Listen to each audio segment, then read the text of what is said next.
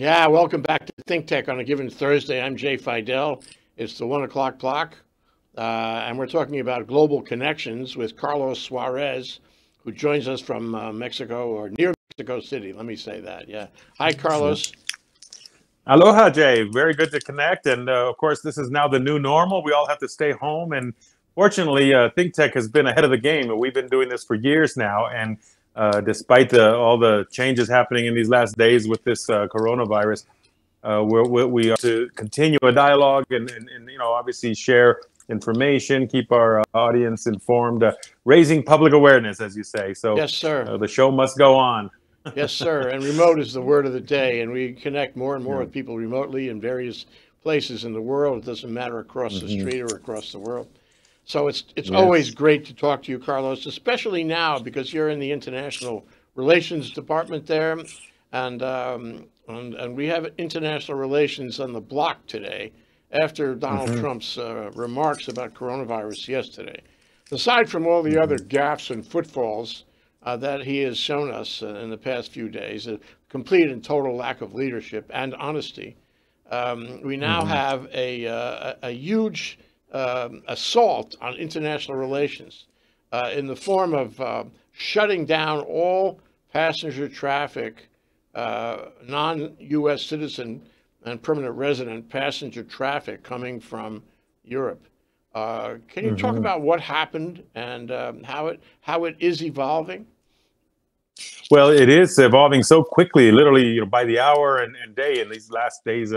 And so it's a very important thing for us to be both, stay informed, talk about these things, share, make sure we separate reality and things that we know and don't know. But essentially, last night we had a rare opportunity to see the president speak to us from the White House, give a press conference, literally where he was reading a script, something he used to criticize a lot before.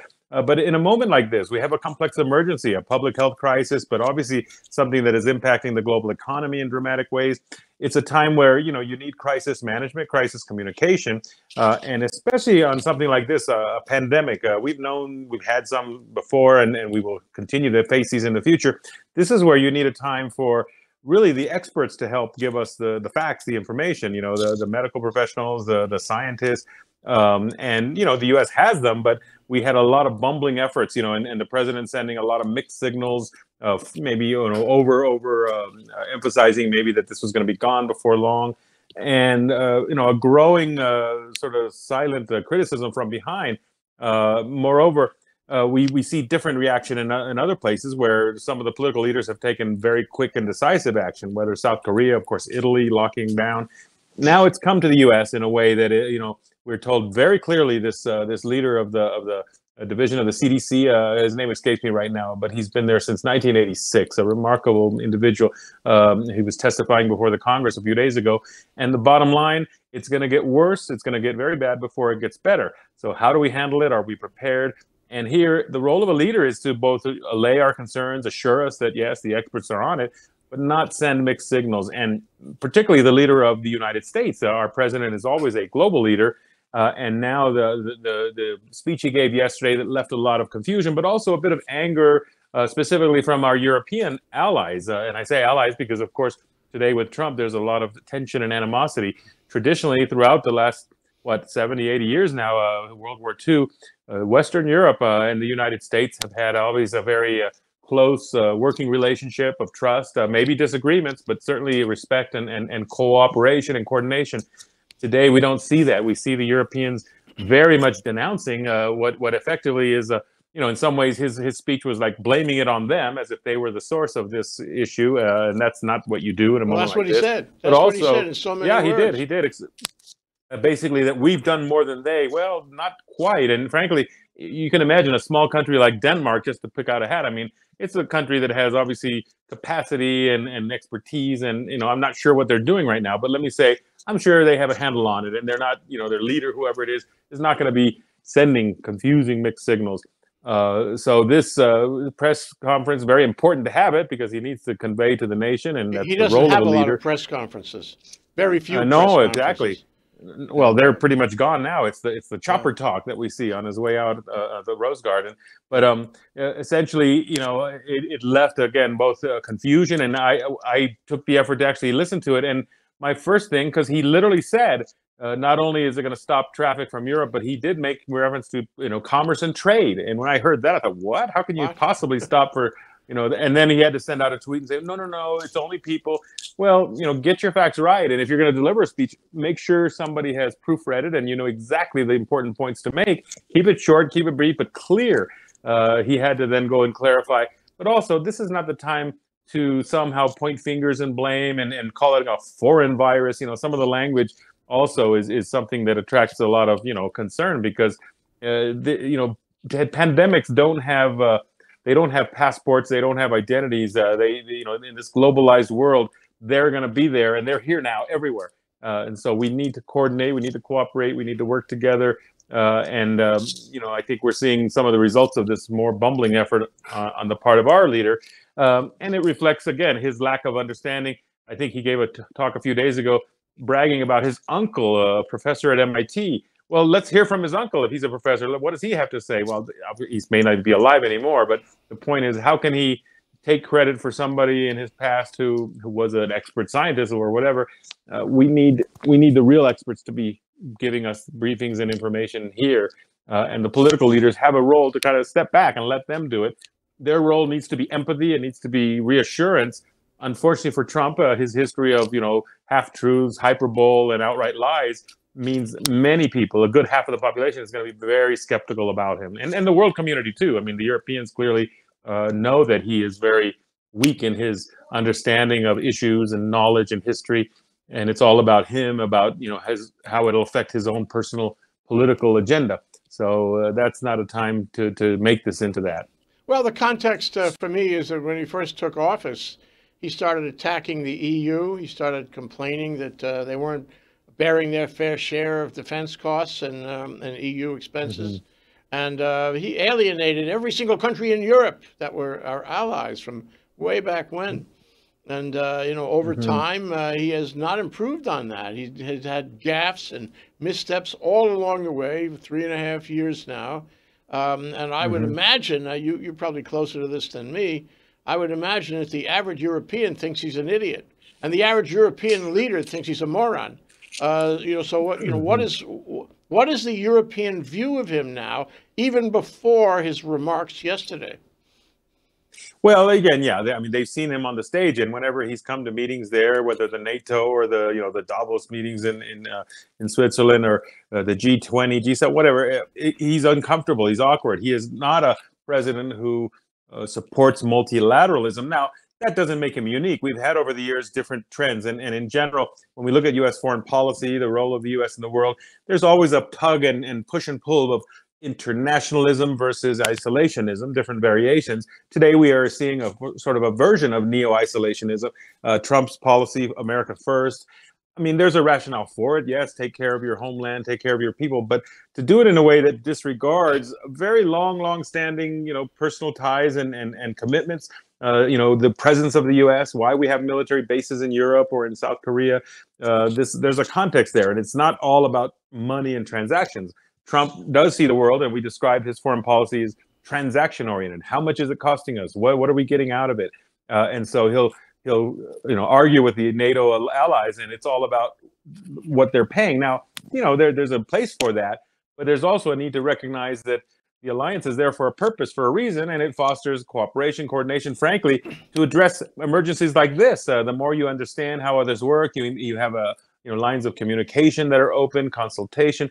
But we have seen a pretty sharp break with this presidency, sort of giving up that a long-standing tradition of multilateralism and maybe just cooperation. And I think the Europeans were very stung by the announcement because it came blindsided them. And so for many, it was they have denounced it, especially the part in which he's essentially blaming the Europeans for this. That's neither correct nor is it the right thing to do if it was.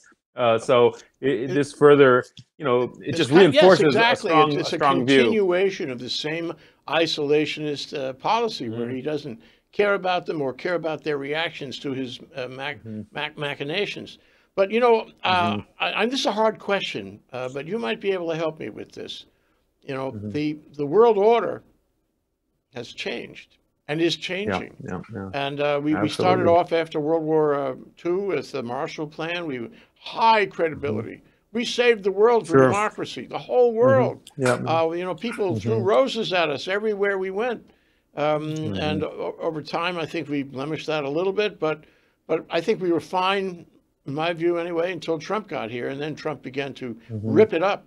So what's happened Hmm. now is different. It's unprecedented, at least since the war. Hmm. And I wonder what your thoughts are on not only American leadership, but American leadership for the world order and what it means to Hmm. lose the world order that we had. Yeah. Well, a couple of things here, real quick. I think we've got to recognize that, yeah, the world is changing. And for Americans to understand, it is not the world of, early post-Cold War, even the second half of the 20th century, where American leadership was unquestioned. And it was even, despite differences, it was understood that the U.S. was leading an alliance of, liberal democracies, open free trade, et cetera. Let me say this, though, that, the decline of American influence or leadership, it has begun long before Trump, and maybe it reflects, Fareed Zakaria, the talking head on CNN. He published a book some years ago that's a classic called "The Post-America World," and it really speaks to the relative decline of the U.S. Not only because, the U.S. is no longer calling shots, but mainly he argues the rise of the rest. China is a big player now, India an emerging market and player, Russia redefining. So the world out there is changing, becoming more relevant, and the U.S. is kind of muddling along, but no longer calling the shots like it once did. And I want to share with you a couple of books that I teach courses here on U.S. foreign policy and helping understand the role of the U.S. in the world. It's a changing world, and they reflect again some of the talk. This is a book, a classic one, some 6-7 years ago. Henry Kissinger published on world order. Of course, he's this classic strategic thinker. Very much, power politics, the world of realpolitik. And we do still see that patterns of these enduring geopolitical conflicts, the US and China, Russia and its role, the EU now as a new player. So understanding these sort of broad trends, and so Kissinger helped provide a foundation for that, a pretty good overview in general. But more to the point, what we see a number of books in these last few years. Examples, Stephen Walt, a professor at Harvard, he's got a book called The Hell of Good Intentions, the subtitle, Americans, Foreign Policy Elite and the Decline of U.S. Primacy. So again, reflecting this trend. Another book, and I find this one quite valuable, Richard Haass, who's president of the Council on Foreign Relations. He was in I think the Bush 1 administration, head of the policy planning staff. And his book is A World in Disarray, American Foreign Policy and the Crisis of the Old Order. The order has changed. The U.S. has to be a little more humble and realistic. It should have a leadership role, maybe not the dominant calling the shots like we used to, but it should be at the table, working in concert with the others. Today, we see a decline in that. And maybe, again, another book. These are a couple of, they were staffers in the National Security Council for Obama, Ivo Dalder and James Lindsay. The Empty Throne, America's Abdication of Global Leadership.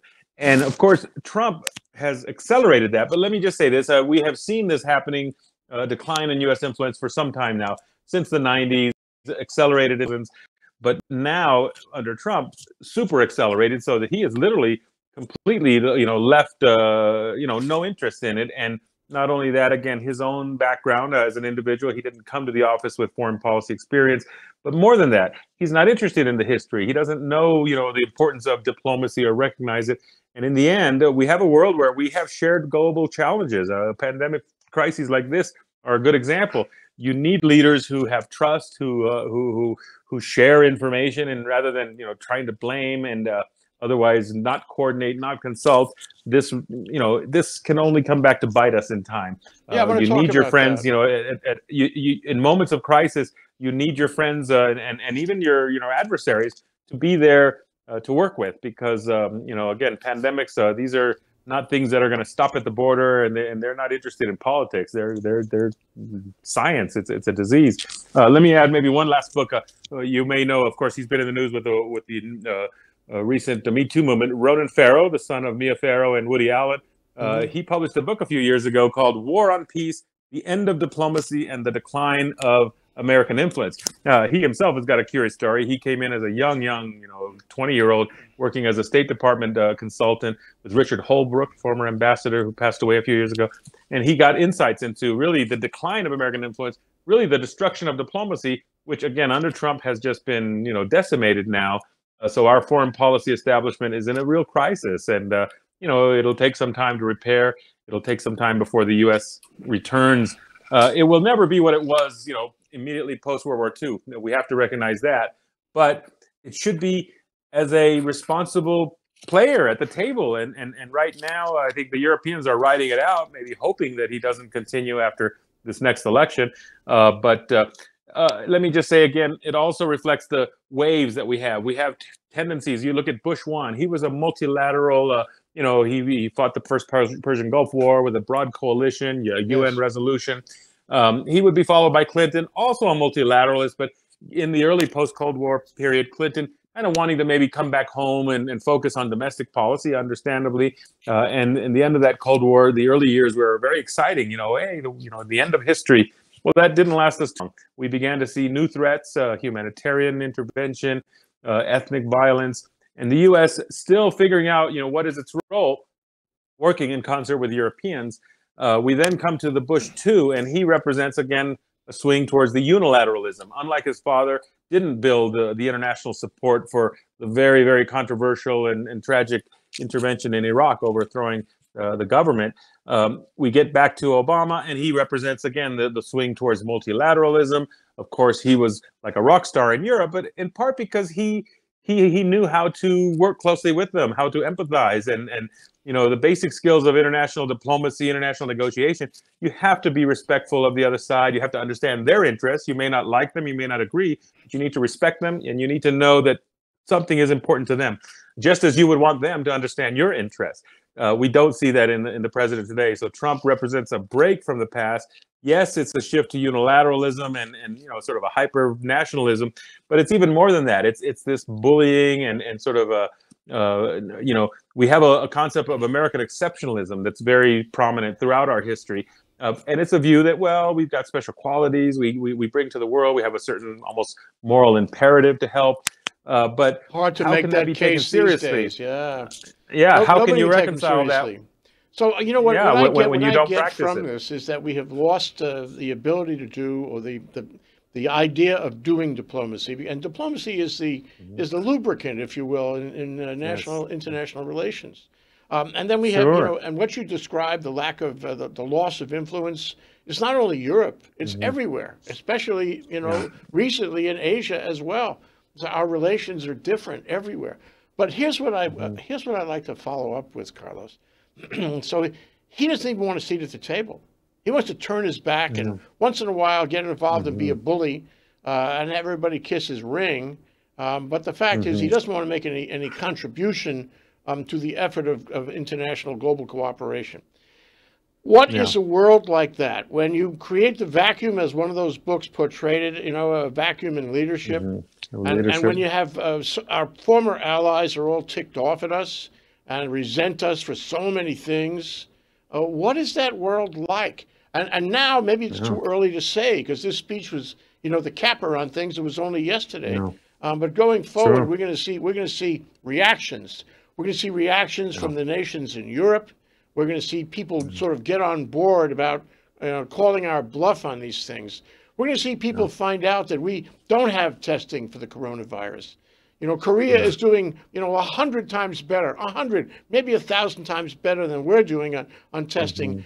We have completely failed, and yet he says, oh, we have tests for everybody. Not true. It's a big lie, and it will be found out, and it will be observed by other nations. So my question is, when everybody realizes that the emperor is not wearing clothing, what is the world order then? What does the table look like at that time? Well, it is, and I got one more book to share with you. I think this answers it for us.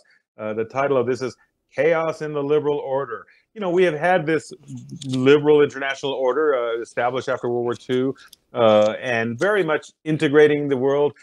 Today, it's uncertainty, and I think it's going to be a heavy price. It'll be difficult for the U.S. to regain. It will never quite go back to where it was, but let's hope that in time and some future leadership, it can at least foster, a return to a working relationship. Today, obviously, we have gained a lot of distrust, a lot of animosity, and so what does that mean, or what are the effects of that? I think increasingly you're going to see many leaders, let's say in Europe, that traditionally work with us, they're going to be reluctant to share information. They're going to be, concerned about including us in the loop because they don't trust the current leadership. Now, I want to say, and I hope this is the case, that leaders and maybe intellectuals, elites, and even average people often can separate someone like this leader at the moment that we have and the American people, culture, society.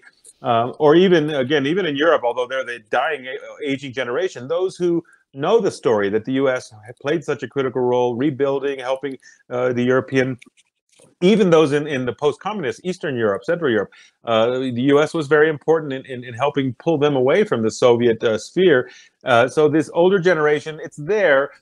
Unfortunately, the younger population, people under 30 today, don't know their history, don't read their history. And so many, let's say, young Europeans today don't see the U.S. as having had any positive role in their lives. Instead, maybe they saw Obama, he was popular, but now what they see in Trump reflects the ugly American in a very, very visible way. That's too bad, because I think Americans are really not ugly at all, and unfortunately, that's not the message getting through, and that's going to paint us anyway. It's very interesting that in this whole contention between state and federal, when the federal does nothing, and it has done nothing, essentially over the past 3.5 years on so many issues, then the states take up the mantle. The states begin to do things, and that's happening now with the coronavirus. The states are becoming more active, and they are, like ignoring, the federal influence on the issue because the federal not doing anything, and Trump is running and making mistakes every day. So the same process, don't you think,